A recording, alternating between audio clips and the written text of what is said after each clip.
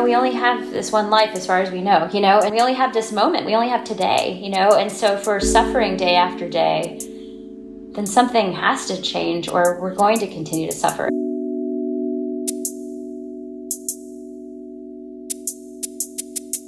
We are thrilled to interview Dr. Pooja Amy Shah, a doctor in integrative medicine and family medicine. In her integrative medicine practice, she combines Eastern practices along with Western medicine to treat the mind and body holistically.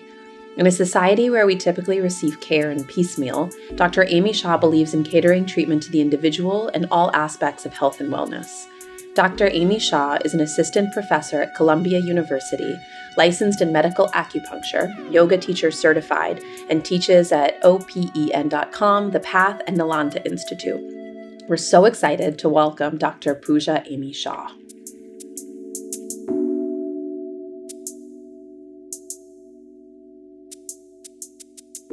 So welcome, Dr. Pooja Shah. We're so thrilled to have you here to talk to us about integrative functional medicine. And I was thinking about this because we haven't had anybody on who's an expert in the mind-body connection in the way that you are in the context of medicine. So we have a lot to learn from you.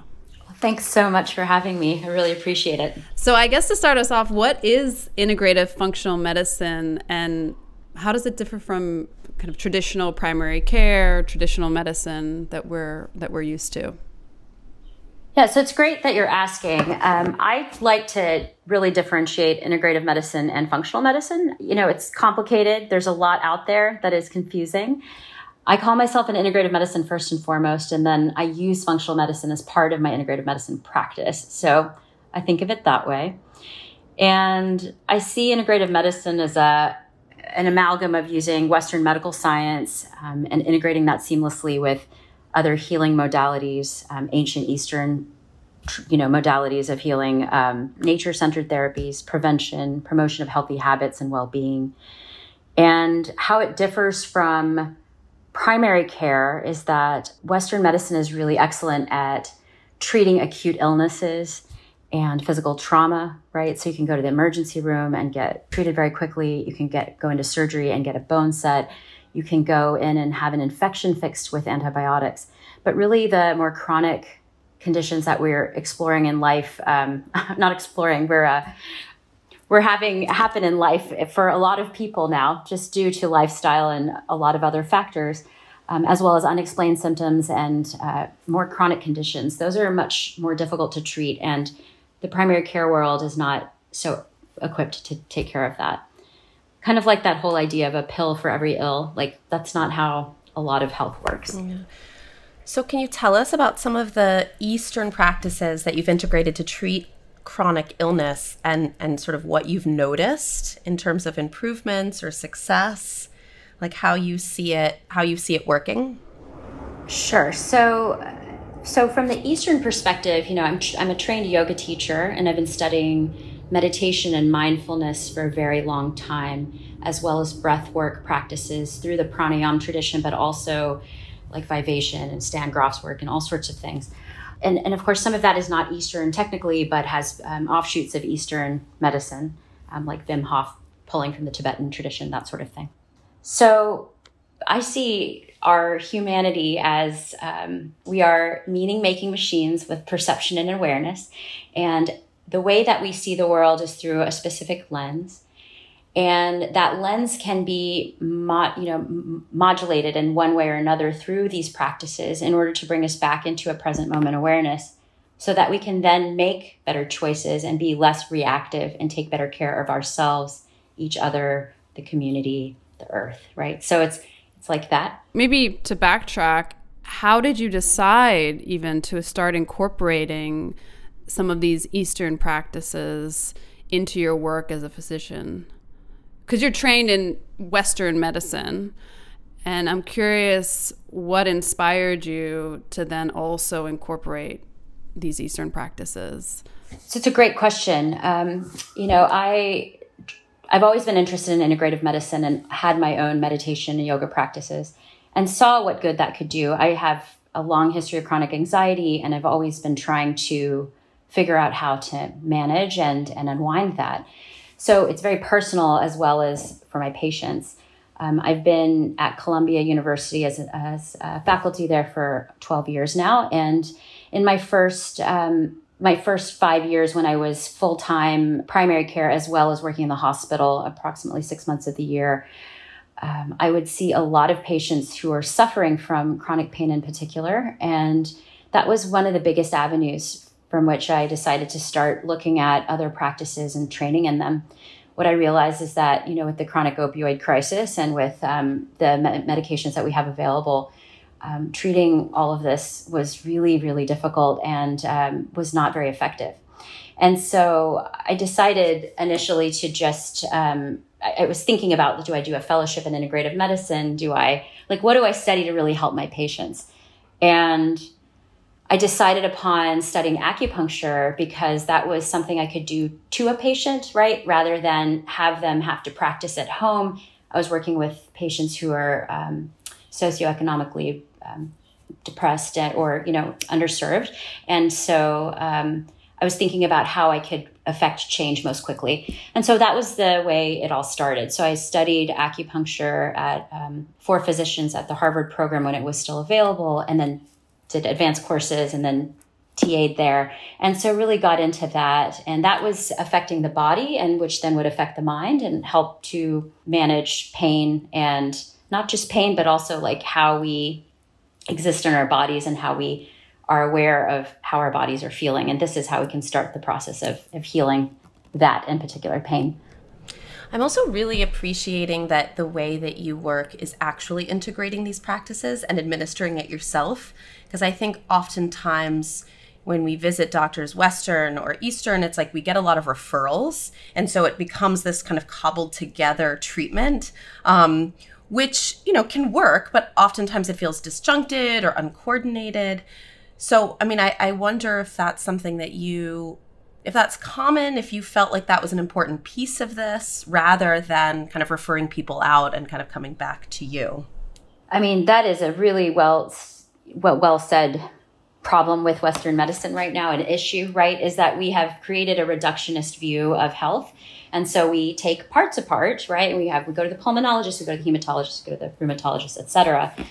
And what we learn through integrative medicine and also functional medicine, right, is that this is about whole healing. It's about holistic views of the body and mind and spirit, so that we are really looking at all the factors that feed into complex medical issues, rather than just looking at a singular organ and then doing a bunch of tests and imaging and saying, well, you're fine, but the patient's not fine, right? And so this is often what happens. Also, we will go to specialists and get a bunch of tests done and find random things that are not quite right, which will lead us down a rabbit hole of not only anxiety and stress, but also cost, time, effort, and potential misdiagnosis or just what we call red herrings, right? So diagnoses that maybe they're not actually the case, right? And so from that angle, I think integrative medicine is most amazing. In fact, I just had a friend who's dealing with a whole bunch of medical issues, and she was like, well, I'm going to go to the gastro and the rheum and the this and that. And I was like, you need an integrative doctor. And she wrote me back. She was like, yes, I do. And so, can you be it? Yeah, right. And I realized that unfortunately with integrative and functional medicine, it's not well covered by the insurance system right now. And so it's not accessible to a lot of people. And I think that is something I'm really considering, how to bridge that gap and how to make it more accessible to people. Because I realize it's just not sustainable for a lot of humans on this planet. So now, do you work as part of a clinic, or are you a kind of private practice practitioner? How do you practice? Yeah, so I have a private office from which I see my own patients. And then I'm also still faculty at Columbia. I run an integrative medicine training program that I started there in 2014, and also see patients with chronic pain and musculoskeletal disorders and teach within that realm to residents and med students. So I'm there now, not that much, probably 1.5 days a week. And then the rest is my private practice. Something that's also really struck me about the way that you work is how seriously you take patients. So not, a lot of the time a patient will come in and list some symptoms, and then they get a diagnosis or they don't get a diagnosis or they get some sort of recommendation, but you delve a little bit deeper into what's going on. You do like a full history. You spend a lot of time with your patients. And actually, one thing that, this is more of a personal story, and I won't name her name, but you diagnosed one of my friends, or you made a recommendation that one of my friends go get an x-ray because she was having symptoms around her breast area, but she was also breastfeeding at the time, and a lot of doctors didn't take her seriously. They were like, oh, this pain could be related to breastfeeding, or I don't know what other reasons she got, but you were like, no, this could be something else, even though you are breastfeeding. And she was ultimately diagnosed with cancer and died. And who knows what could have happened if she'd been diagnosed sooner, but certainly there was a lot of time and effort that went into seeing doctors that really didn't take her very seriously and didn't do, like a full history and really sit with her. Yeah, I remember that very, very well, of course. And we're such complex beings, and disease and chronic issues and symptoms means something's not right. And whether it's coming from the body or it is perception, it's still an imbalance of something, of some kind, right? And so we have to very much start to piece apart, what is going on? And is this more of a mental health thing? Is this more of a truly a physical issue? And that's why we do labs and imaging and whatnot and physical exams and all of that stuff. And usually it's not just one or the other, but a combination of both, especially in this world, right, where we're chronically stressed. Everybody, we're a post-COVID world, or continued COVID, but, post-pandemic world, I should say. And, we're on the brink of climate crisis, and, there's just a lot going on politically, socially, et cetera, et cetera. So everybody's under so much stress, and so that affects us really greatly. And I think the generation we're in, the generations in front of us, there's a new way of being, and also with technology being what it is and AI and et cetera, et cetera. So it's very complex right now. So navigating that, and then also navigating your body and being in touch with that is a challenge. And so much of my work is about teaching people how to become more embodied so that they can really feel themselves, but also know what's going on in their mind, and really starting to understand that these two things interface constantly. And if we can start to pay attention more, but without, being hypervigilant, then we can start to understand how our rhythms work, who we are, what's happening. Something that, this might be anecdotal, and I don't know what the research says, but I've just sort of recognized in my patients this sort of rise in autoimmune issues or gastrointestinal issues. And that seems to me like such a kind of connection between mind and body, or they just seem like there's such an overlap when it comes to that.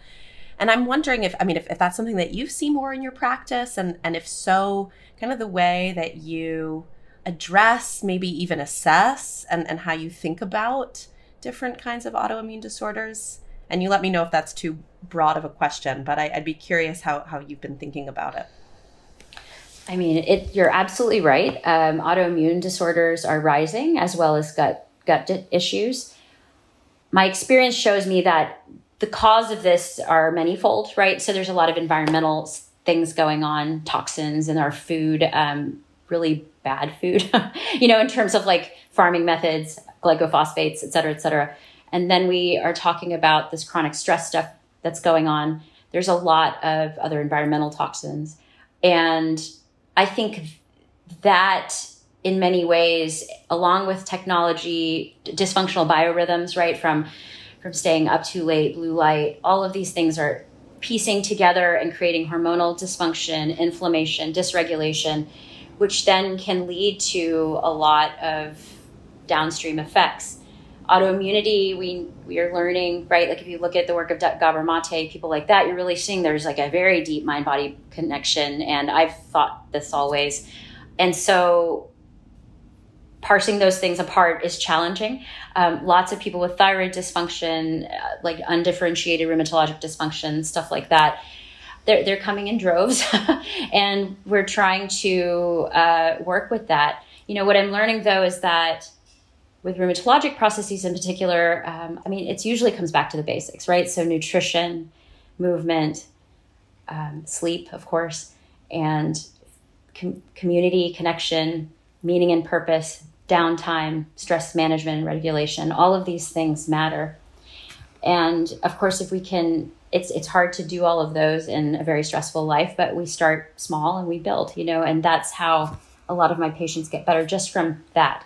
Because they'll go to the rheumatologist and be offered medications, but like most of them don't want to take it, especially if they're not suffering too badly and maybe their numbers aren't so off, or maybe it's an unexplained rheumatologic process. And then from the gut side, it's, a lot to do with hormone dysfunction, thyroid dysfunction, food allergies, and sensitivities. Gluten is a big problem for a lot of people. I don't malign gluten. I don't think it's evil, but I also think what's happened in this country with food and the hyperprocessing of flour and grains in particular has been a big issue. And for people who do have certain rheumatologic issues, it can be really detrimental. So, I try not to malign anything, but I also really think about who and what, and why for each patient.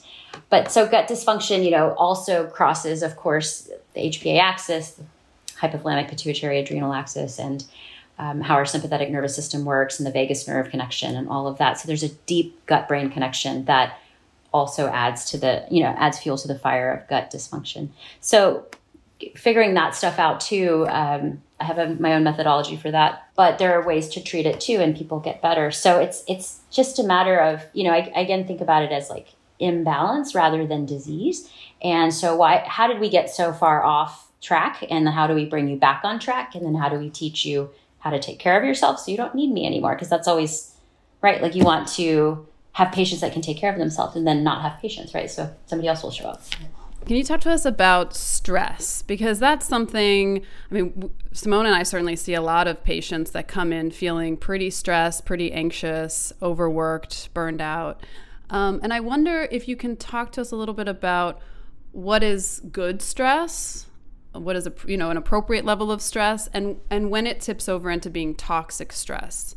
How do you know when you've crossed the threshold into something that's looking more like toxic stress?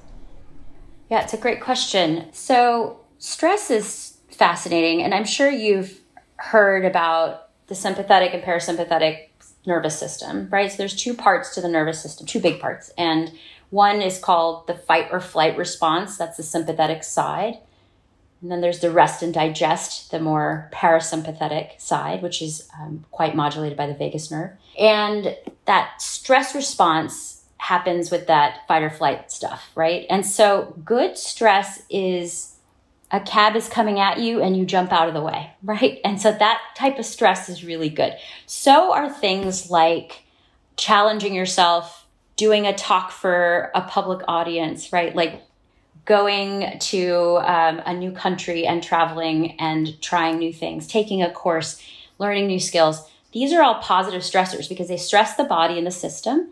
And then you're able to come back to baseline quickly, but you've now kind of pushed your edges or your boundaries.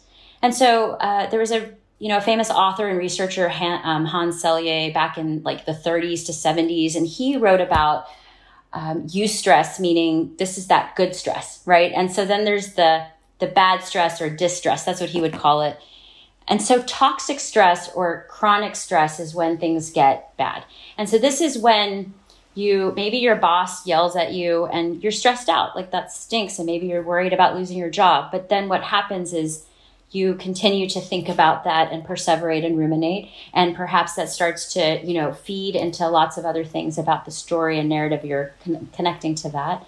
And then also your kid is sick and your partner's late and the fridge is empty and et cetera, et cetera. And all of a sudden all these little stressors start to pile on and your body becomes in that chronic state of fight or flight. And then that becomes a very big issue because that is going to lead to downstream effects of hormone dysregulation, gut stuff like we talked about, potentially further down the line, rheumatologic processes or other inflammatory issues, or metabolic issues like elevated blood sugar, cardiovascular disease, stuff like that. So toxic stress is that chronic stress that doesn't have an end. It just kind of keeps going, and then it keeps piling, and you haven't found ways to kind of work with it and to really figure out a life that is going to be less stressful.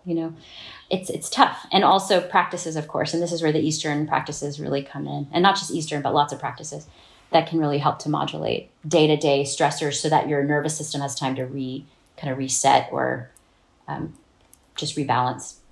So how do you help like a neurotic New Yorker who comes into your office, who's super stressed, high pressure? What do you tell them? Right. So that's all of my patients, right? Because we're in New York.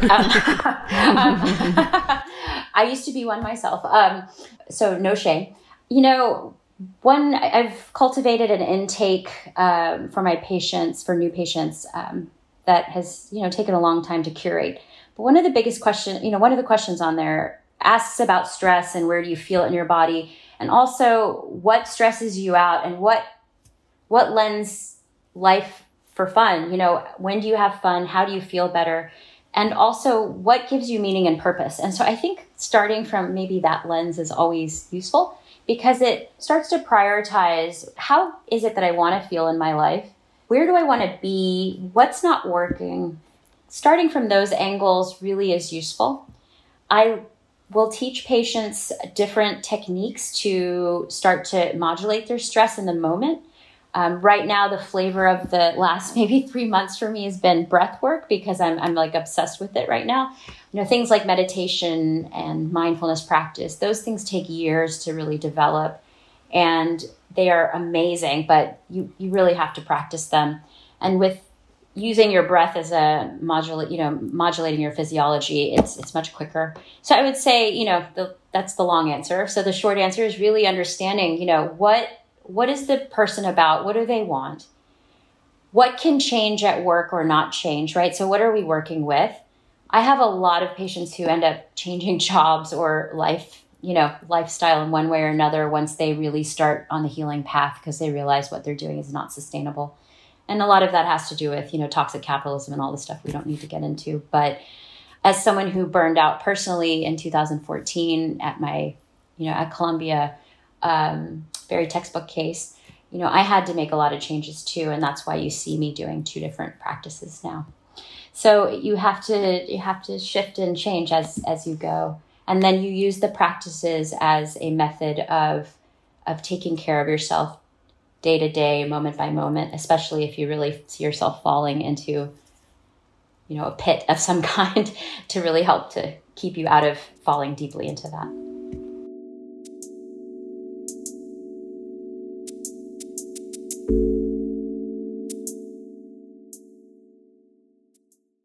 Hi, LoveLink listeners. We want to let you know that we've started a group practice in New York City called Modern Mind, with offices in the West Village and Williamsburg. We offer individual and couples therapy and are currently accepting clients for virtual and in-person sessions. If you're experiencing a sense of stuckness in your life or relationship, we're here to help. Please visit modernmind.co to learn more about our practice. That's modernmind.co. Sounds like you also do a lot of psychotherapeutic work, kind of really understanding people's barriers and really being intentional about what helps them relax.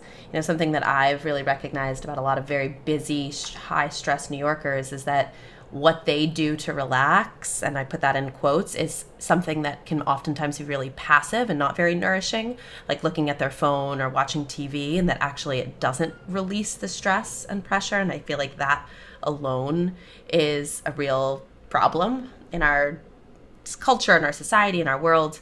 And so, to just really kind of take a moment and consider how our practices impact ourselves, I feel like is really huge.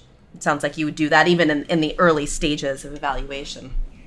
Oh yeah, I give my patients a practice at their first visit. That's part of the ethos of my practice.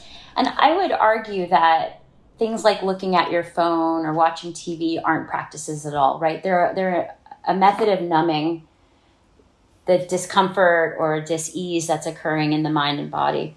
So it's one thing to get a dopamine hit, right? And to be able to like look at your phone or to drink some alcohol, eat something sugary, you name it, right? Like game online, watch porn, shop, like you name it. There's so many ways to numb out. And what I'm trying to do with my patients, at least, and my students and my residents, and hopefully, your audience, is to recognize that there are ways to, or there are practices that can actually bring you back to yourself and back to the present moment and give you a sense of inner calmness or peace or just a sense of okayness, right? When everything feels out of control and really hard and stressful. And so I try to differentiate really clearly those things that we're using to get the dopamine hit, to numb out, versus the things that are really nourishing for the whole person. Yes. Yeah. And how do you work with nutrition? Like, how do you recommend diets or how people eat? What's your process around that? I think the Western world has really complicated nutrition, and it's unfortunate, right? There's just so many fads and like information, misinformation, on and on. I tend to keep a much more holistic, obviously holistic, but I don't know, like a much more grounded view of nutrition. I kind of look to the blue zones. I don't know if do you know the blue zones? These are, I believe, 7 countries in the world that have the most amount of centenarians, like the oldest living people. And so there were studies done on what are the commonalities between these people. And there's, Okinawa, Japan, Sardinia, like there's one in Costa Rica, Nicoya Peninsula, Loma Linda, California, and there's others in Greece and whatnot. And so some of the commonality of their diet is that they eat whole grains, they limit dairy, they eat very limited amounts of meat, if at all. They eat together, they eat tons of plants. They have a varying number of nuts and seeds and this and that in their diet. So, I tend to recommend the eat more plants diet, which is like whole foods, less processed anything, low or no sugar, and just like as much like home cooking as possible. And if you can't do that, then healthy prepared foods. And so that's how I look at nutrition, because what we do know about plants is that they have fiber, they have bioflavonoids, antioxidants, et cetera, et cetera, et cetera. So they are like the primo food out of all of the categories in terms of just nutrient density and also for prevention. And so if we can make plants are the majority of our diet and then do the other stuff in the way that your body can handle it, right? Some people can't handle dairy, some people can't handle gluten, et cetera, right? And some people don't eat meat, or, that's a whole other conversation just about our practices in this country and fishing practices and ocean health and whatnot. But so if we look at it from that big picture, plants are probably the safest, and they have, if you can get organic, they have the lowest amount of pesticides and other things. Of course, we've depleted our soils from monocropping and from, these big factory farms, but you do your best and you try to shop local, go to your farmer's market, et cetera, for these reasons, right? The soil's better nourished, et cetera. Hopefully, you're getting nutrient dense foods for most of your meals. And that is the way to really start the gut health stuff, right? To start whole health, to start with prevention of not just cardiovascular disease, metabolic disease, but also cancers and things like that. And so, yeah, that's how I look at it. I'm curious to hear more about your experience of moving out of burnout, and what were some of the practices that helped you to do that? And also what some of the daily practices or general practices that you would recommend to people. But it sounds like you have, a lot of personal experience with these practices and have found them very useful yourself. So I was curious to hear about your personal experience to start. Thanks for asking. So one thing I don't like to tell patients to do anything I haven't tried myself, because I just don't think that's fair, right? So with burnout, my goodness, that's a tough one, right? You really like fall to the bottom of of the barrel, and it looks very dark. And what I noticed in myself was I lost that, I consider myself a very empathetic and compassionate human, and that empathy and compassion was really starting to shift in me. And I noticed that, and I realized then that something's not right with me, that this is happening. And so when all of that happened, it was a long time ago now, maybe, almost 10 years ago, I decided to leave my full-time faculty position. And so I did that, and I started to work in an urgent care just to make ends meet. And I started studying yoga very regularly. That was a very big change for me. And then I also started studying contemplative psychotherapy. And so that was a Buddhist-based curriculum that weaves Buddhist philosophy with psychotherapy. And that was a 2-year program. And so those were the two biggest components of crawling out of burnout. And then I started my own practice and having that wind of that energy of being able to do what I want to do instead of having to fight the medical system and or just follow their lead, which I felt was really not nourishing for me, was how I got out of it. And so how do you use that to help people who are experiencing burnout? Because I imagine you can really relate to people, and I know there's so many in New York who feel like they're working a job and they're just so depleted. They kind of feel like they're part of this grind. Yeah, how do you use your experience to inform how you help them? So if they can't leave their job, and most people aren't ready to just leave their job, right? Like that's hard. So we start small and we make micro changes or small changes into the day-to-day that they're doing. So whether that's investigating their nutritional status and maybe doing an elimination diet because they're also feeling like something's not right with their food, or, I always get labs on patients who will correct any, issue that's going on, of course, metabolically or in the vitamin realm, hormonally, et cetera. So we'll work on that too. So those will start to help the patient feel different. And I'll often put them on supplements or herbals or things that will help to shift the energy a little bit, from what they're dealing with, whether it's more depressive symptoms or anxiety or sleep issues or, fatigue, brain fog, all of those things. And then we start to really evaluate like what is happening in life. So it comes back to that comment I made about meaning and purpose and really, and what really lights you up. It's a common factor I found in almost all of my patients is that, that I have a question. What do you long to do if money or time wasn't an issue? And like everybody says, help others. And it's so fascinating, right? Because everybody wants to just help each other. And it's so beautiful.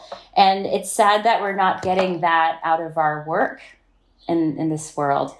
And so often the people, the patients that I work with that are really dealing with burnout, we try to start to reconnect with how can we not just help ourselves, but help those around us, whether that's but in our family unit, or is that in our friend circle? Is that in our community? Is that at our job?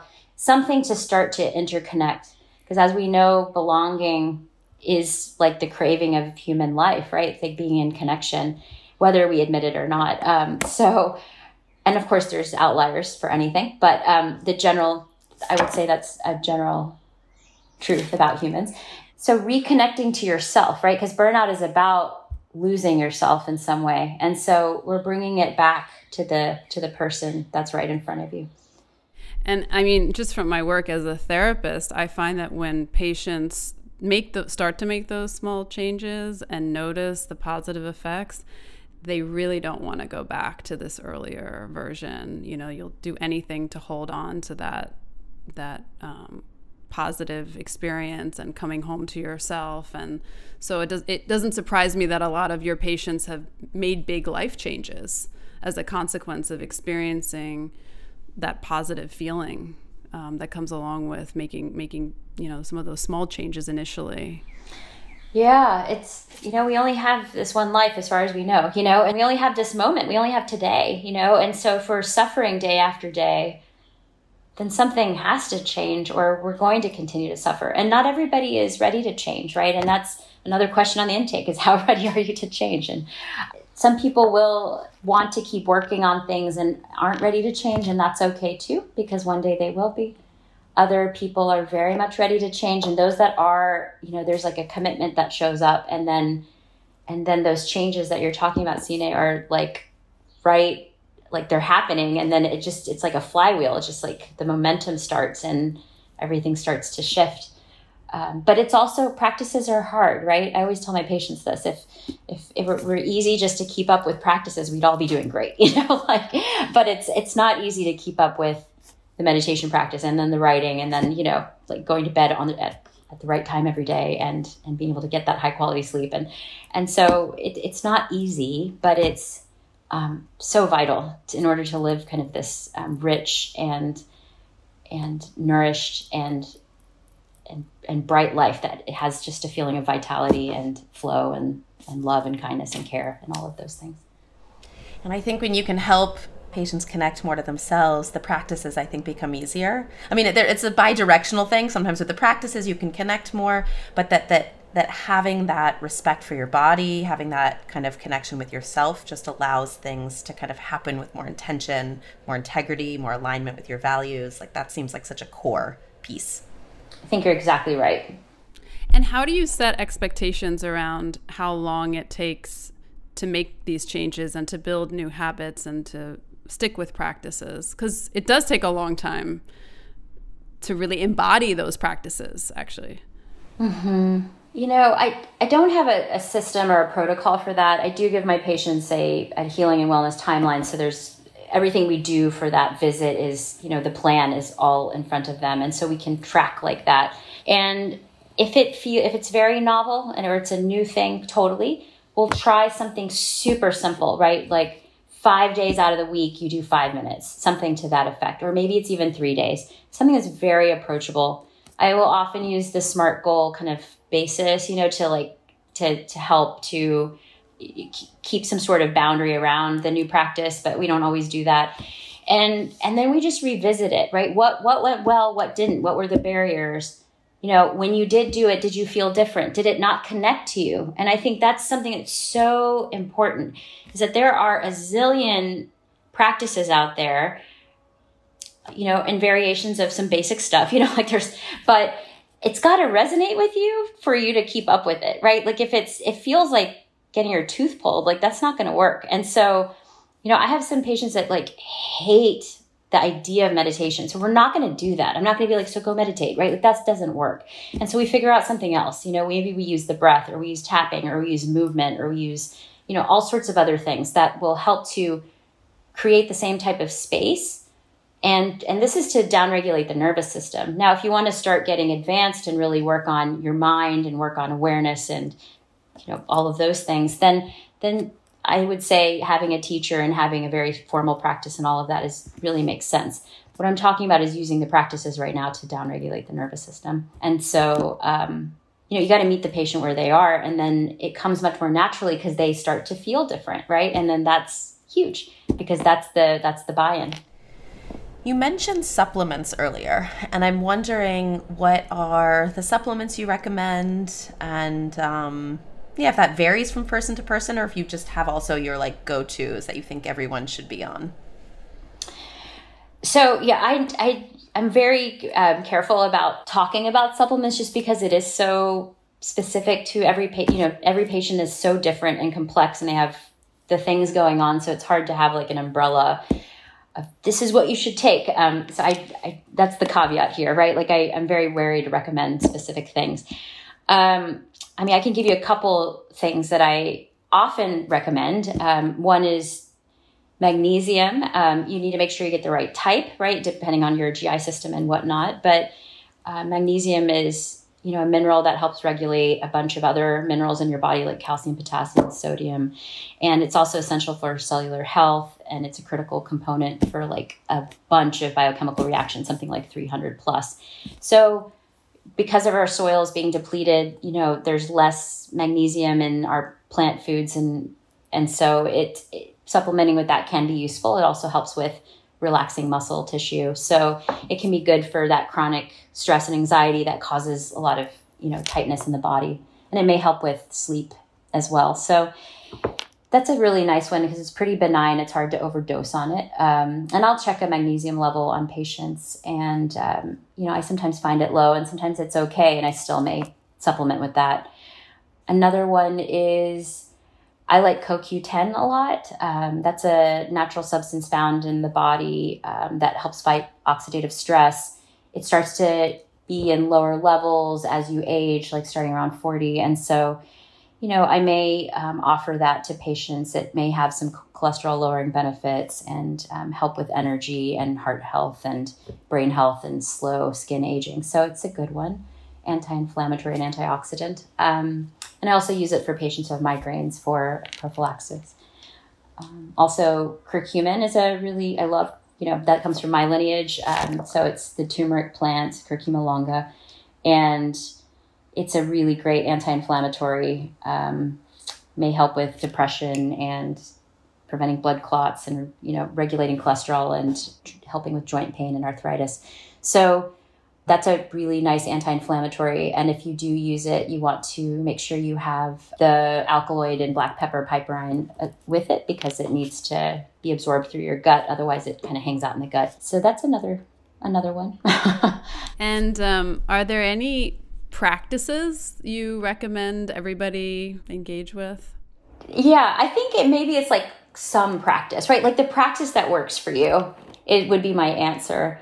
And so whether that is, for me right now, like ever since my divorce, it's been like gratitude practice every morning and I meditate every morning and I also write and that's my thing. And then lately also it's been breath work in the evenings. And so those are my big kind of quote unquote practices that help to bookend my day, provide structure for my day. And then I think everybody needs to move their body. So that's a big one too, right? That's for everyone. Whether that is, going on walks or it's CrossFit, it doesn't matter how you move your body really. I mean, there's nuance there, but just getting your energy flowing, your blood flowing, your heart pumping, right? It's so good for brain health. It's so good for mental health, on and on, stress regulation. So, and we just need it to be, I always say you use it or you lose it, right? So you got to use your brain and you also have to use your muscles and your body. And so moving is enormous. And then from there, whatever floats your boat, but then just what you choose, stick with it and really give it a go. Like sometimes like practices, as you know, aren't easy to keep up and will fall off because that's normal and human to do. Then we must just get back on. And that's the key, right? Coming back and not beating yourself up that you fell off and then just losing it. Just saying, okay, I missed a couple days. It's all good. Let's come back. I'm just starting over and being really kind to yourself, self-compassion. Yeah. So. Yeah, because a lot of people get critical, myself included, if I start something and then I lose it and then it's like, I messed up, I fucked up, I can't go back. But yeah, so that self-compassion seems important. Well, just the term daily practice is also just a really nice way of saying, okay, it didn't work today, it can work tomorrow. Just being kind of gentle and having it really be, rather than a kind of set in stone schedule for yourself, a practice of trying. Yeah. And I'm a really big proponent of like reminders for yourself, however you do it. For me, I have a sticky note problem, right? But I'll put them on my mirror or in my kitchen and they'll just be little reminders like breathe, ? Are you rushing? Like these are little things one of them is right now, where is my breath? Because I'm so good at holding my breath or keeping it contracted. And so I'll just check in and then take a deep breath. And those little things, those micro changes can also be so incredibly useful. And so maybe like putting something on your iPhone, or you could put a reminder in your Google Cal or whatever, so it's just little ways of pinging yourself to remind yourself to like do those little things. They're huge. The little things are what add up. And so we just have to start small. And if you can just remember to keep doing them, it's amazing. It'll start to change your whole life. I love that. It's a really great piece of advice. So where can people find you? If they want to contact you or see you, how can they look you up? So you can go to my website. It's drpoojaamyshah.com. And I have a lot of information there about all of the things I've talked about. You can also find me on Instagram at Dr. Pooja Amy Shah. I'm also working on developing some workshops, hopefully in person, that are going to really blend learning about the body and mind, but also utilizing all of these practices so that it becomes very experiential and really fun and juicy. So that's something hopefully will be coming in the fall or maybe the winter. And I'm also working on a book, so hopefully that will come out at some point. Yeah, so there's some things happening. Yeah. Well, this was so great. We learned a lot, and it's a good reminder for me too, in speaking to you about what I'd like to come back to for myself. So thank you. Thank you so much for being with us today. Thank you for having me. It was a pleasure.